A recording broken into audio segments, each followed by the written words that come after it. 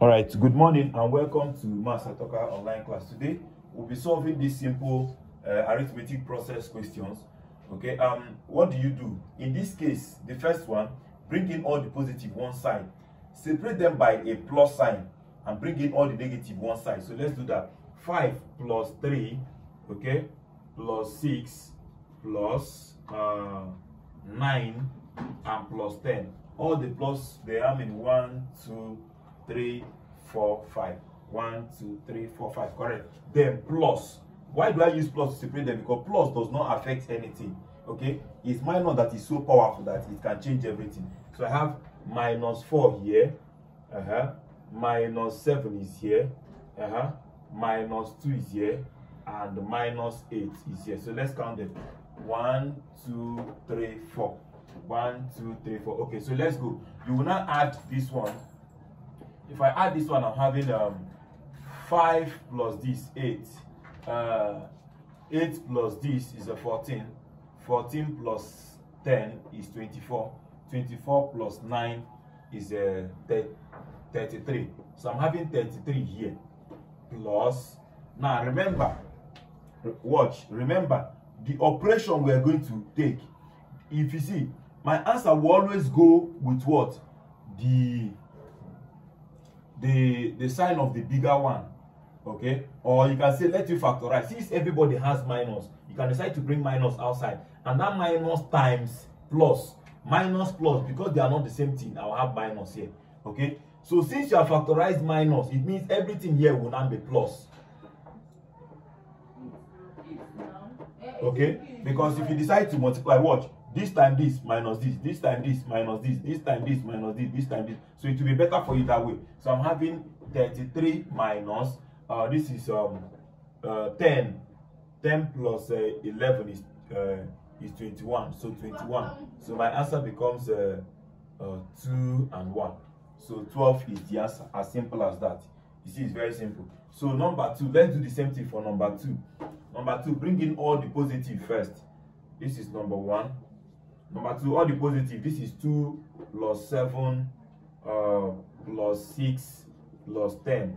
I do count them to make sure I'm correct. 1, 2, 3, and 4. So there are 4 here. Plus, then let's bring in all the negative.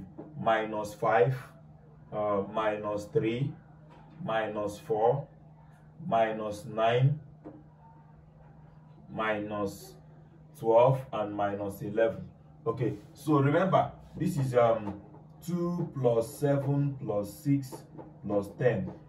Then I want to factor out minus because everybody have minus. So that minus times this plus become minus. So everything changed to plus immediately. 5 plus 3 plus 4 plus 9 plus 12 plus 11. So you now do the math and get your answer. So what do I have here? If I add here, I'm going to have this is 10, 16, 18, 25. So I'm having 25 here minus. Here I'm having 8, 12, 21, 31, 33, 43, 44. So I'm having 44 here.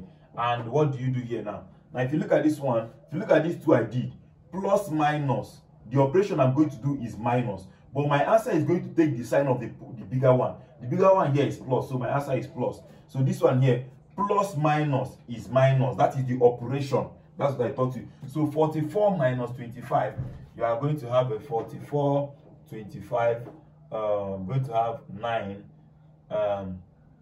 3 minus this, I'm going to have 19. Now, since I'm having 19, but my sign will take this, the answer will take the sign of the bigger one. So I have minus 19 as the answer. You see, it's very simple.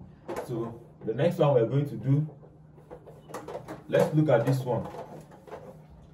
Now, this one said, number 3 said, 2 brackets 5 plus 3 minus 6. Now, there are 2 ways of doing this. If they can add, you can do everything here, they multiply by 2.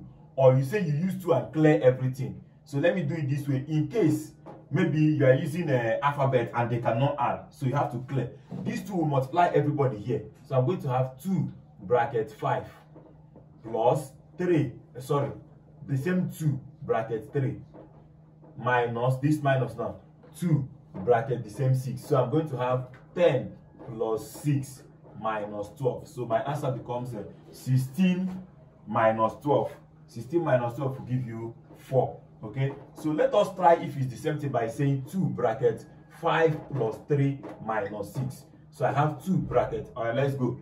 5 plus this is 8. 8 minus 6 is 2. You see, I'm having 2 times 2, which is the same 4, the same answer. You see, so we use this method if they cannot add. Maybe I'm having A plus B plus C, for instance, times D. You see, alphabet cannot add, so that's when I use this method. Okay, but if it's something that can add, you do it, you use this method, you will still get the same answer. So the next one, number 4 says 6 plus 8 plus 12 plus 14 divided by 2. Now in division, if it's addition that is separating them, you cannot just say 2 will divide 6 alone. No, it doesn't work that way. If you want to divide by 2, you are going to divide everybody by 2. That is when we have addition or subtraction separating them. Even if I have minus here, there is no problem. Let me even put minus there. There is no problem. The same method. What I'm going to say is what? 6 divided by 2. That is if all these things cannot work out. Maybe it's an alphabet. I cannot add or subtract. That is when I'll use this formula. Plus 8 divided by 2 minus 12 divided by 2 plus 14 divided by 2, which will give you 3 plus what? Plus 4 minus 6 plus 7. So what do we have? Let's do all the plus first. This plus this is 7. 7 plus 7 is 14. So I'm going to have 14 minus 6. And 14 minus 6 will give you, I think, 8. So I have 8, okay? So that is that. But if they can add or subtract, you go straight and do it. 6 plus 8 minus 12 plus 14 divided by 2. So what do you have? I'm going to have this plus this will give you, okay? This plus this will give you 14. Yes. 14 minus 12 will give you 2. 2 plus 14 will give you what? 16. So I'm going to have 16 divided by 2, which is what? 8.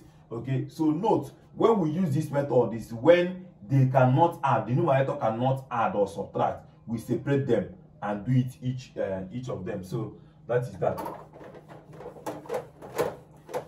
It's as good as saying maybe x plus y plus z divided by 2. For instance, you see that all these things cannot add. So it's going to be x divided by 2 plus y divided by 2 plus z divided by 2. Okay, so because they cannot add, you separate it that way. So that is what I mean by that. But it doesn't work like that for multiplication. Let's do this last one before this one. It doesn't work like that for multiplication. 8 times 6 times 12 times 20 divided by 4. In this one, whenever it is being separated by multiplication, multiplication and division are together, as addition and subtraction are together. So no need of doing it each of them. Okay, so just look for anyone that can go, that is okay for you. See that 20 can divide 4, so let me go with that one.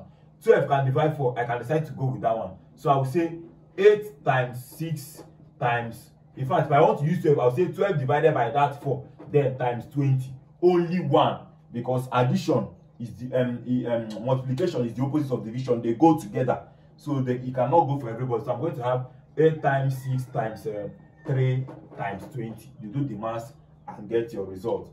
Or another person can say you carry the 4 here and divide only this. Okay, or just say the normal way we used to do 4 divide 1, 4 divide 5 before you multiply. Okay, it's the same thing.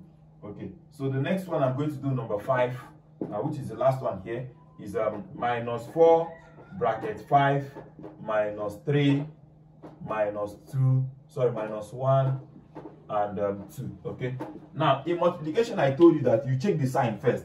Minus minus, the same thing. My answer is plus. So combination of this is giving me plus. That plus minus, they are not the same thing. So my answer will end in minus. I see it now. Minus minus plus. That plus minus will not give you minus. Before you can now multiply everything here. 4 times 5, 20. And 2 times 3, 6. 20 times 6 will give you 1, 2, 0, 0, I guess. Okay.